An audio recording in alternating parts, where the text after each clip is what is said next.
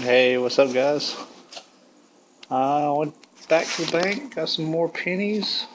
Um, Here's the first 10 rolls. These are borrow rolls from an insurance company. These all have somebody's phone number on it. These have nothing on it.